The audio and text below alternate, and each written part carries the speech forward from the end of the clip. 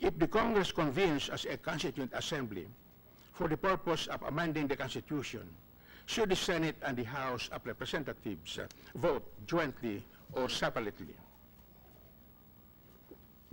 Section 1 of Article 17 of the Constitution provides, any amendment to or revision of the Constitution may be proposed by 1. The Congress upon a vote of 3/4 of all its members, or 2.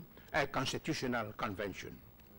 Note should immediately be taken of the fact that the section does not state whether, when acting as a constituent assembly, the Congress should be in a joint or in separate session. The following pronouncements of Father Joaquin Bernas, on one of the commissioners of the 1986 Constitutional Commission and a highly respected constitutionalist, in his book, The 1987 Constitution of the Republic of the Philippines, a commentary, 2003 edition, pages 1298 to 1299, is very instructive. The provision says nothing about a joint session. The provision raises two questions. First, must Congress assemble in joint session before it can propose amendments or call a constitutional convention?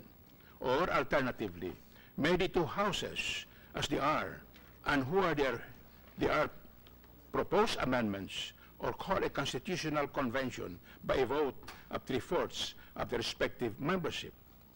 Since nothing is said about a joint session, it is submitted that each house may separately formulate amendments by vote of 3/4 of all its members and then pass it on to the other house for a similar process. Disagreements can be settled through a conference committee.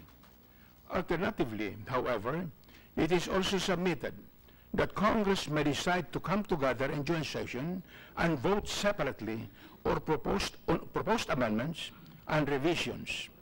Since the Constitution is silent about the method, and since the mandatory process has been committed to Congress under the political questions doctrine, Congress should be free to choose whichever method it prefers.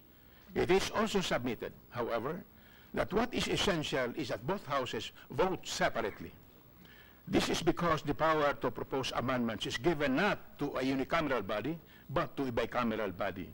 The meaning of a constitutional command can also be drawn from the non-governmental structure set out by the Constitution. I fully agree with Father Bernas.